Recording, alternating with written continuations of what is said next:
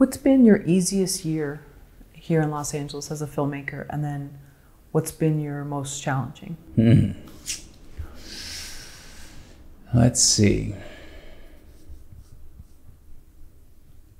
I feel like the most challenging was probably right after the BANNEN way.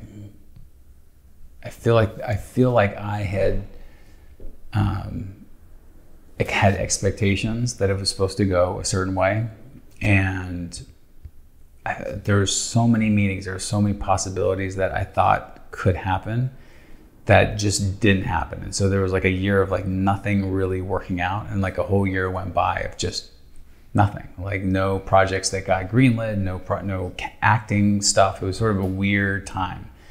And I think it all, again, that's what I said, like I feel like there's a part of me that gets seduced by the idea that I'm entitled now because I've had some success, or like that success of this will lead to something else, rather than enjoying the process and enjoying like, that's what I did, I'm done now, gloves on, start working again.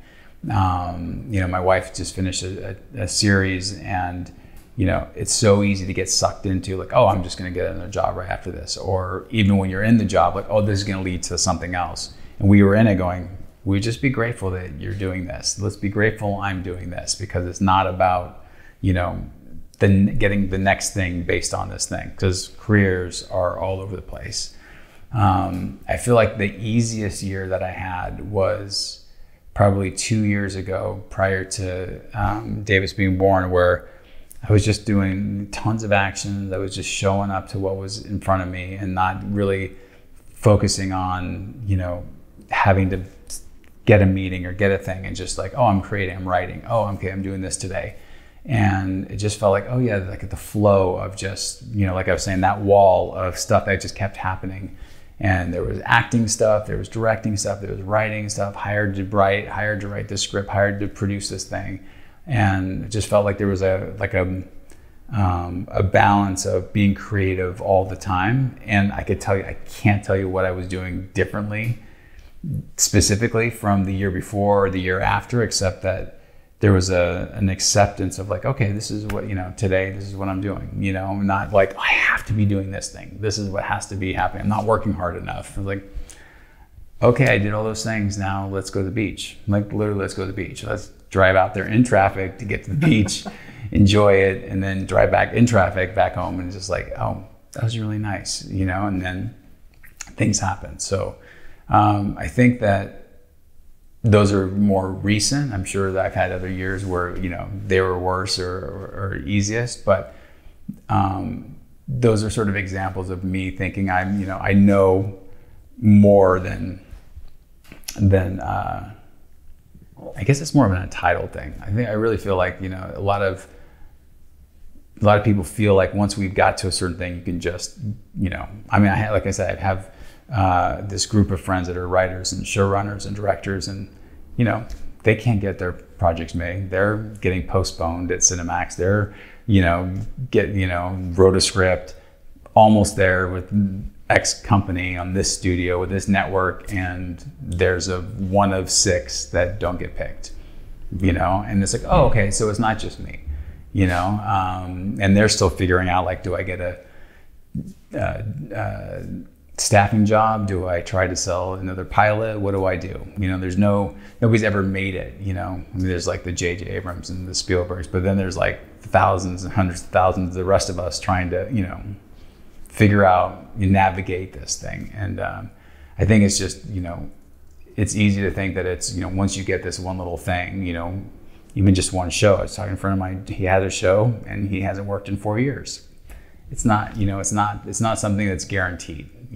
The success of one thing doesn't guarantee success right after, or even, could be 10 years.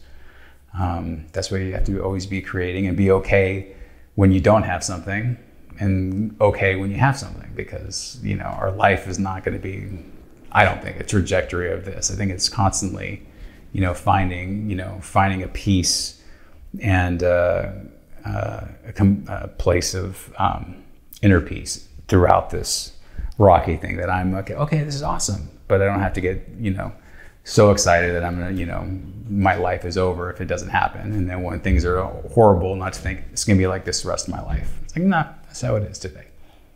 Do you think being a dad has balanced you out in that sense? I think being a dad has definitely put focus on less about me and less about sort of this entitlement of all this other stuff. I think what the pressure on that I have on myself now is, oh yeah, no, I have an hour and a half to finish something. I need to do it. Like I've got to write that. I've got to finish this thing. I got to send these emails out because he's going to be up or she's gone. I have a meeting. We both have a meeting. How are we going to be, I think that has taken away some of the pressure of the succeeding has taken away the sort of the, I have to hurry up and succeed. It was sort of in my mind, like hurry up and succeed so then I can have baby, and now we can have that. And it's like, no, we're not going to ever get to the place where we want to be to have a baby. Let's have a baby now. And now that we have the baby, it's like, oh my gosh, she's the most amazing. Oh, we have a meeting? Okay, cool. Is it 12? Okay, great. But look how amazing you are, And I think that's been the biggest thing. It's like, none of that stuff feels as precious as it used to be, I mean, you can still feel upset when things don't happen, but the preciousness is like, we're like, oh yeah, there's this. It used to be that with our dogs. Now it's like, now we have him and the dog and,